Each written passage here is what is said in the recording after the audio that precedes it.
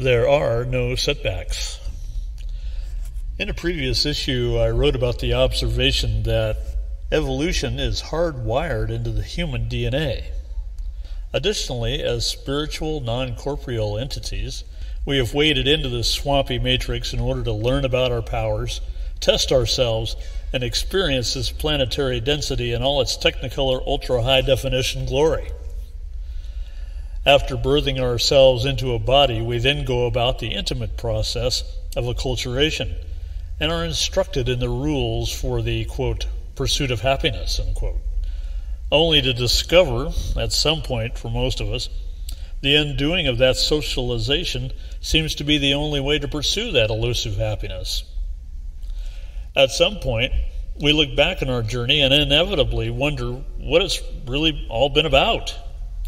We question the value and validity of our experiences and long for a place, or at least a headset, where there is ease, joy, and the glory of being. It's almost as if that place is just not possible upon this seemingly diametrically opposed world. These concepts of the pursuit of happiness and that joyful place are precisely what are hardwired into the DNA. And the resistances built into the cultural matrix are the barriers we have agreed to make our own in order to overcome them, in order to reach our personal utopia. What we come to realize is that every problem, every difficulty, all the suffering and pain is priming us for the pilgrimage to that glorious kingdom. Traps are everywhere and mercilessly convincing, adding more difficulty to the process.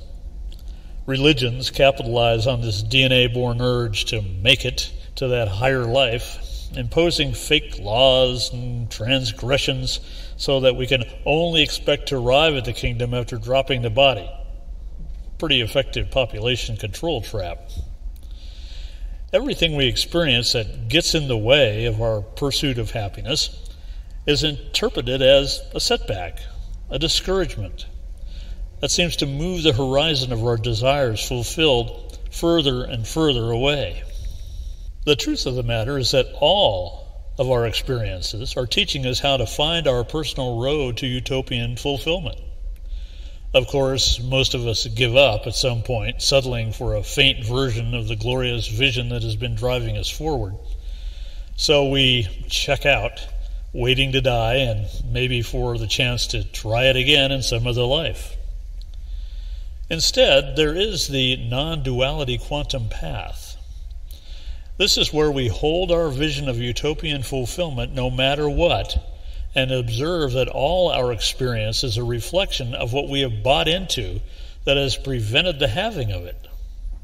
By assuming the position of non-attachment towards these seeming barriers, we learn not only about our own points of view and attachments to negative feelings and situations, but we find that by allowing these negative experiences to float by and through us, we effectively neutralize the negativity and reveal the new positive energies the negativity was obscuring.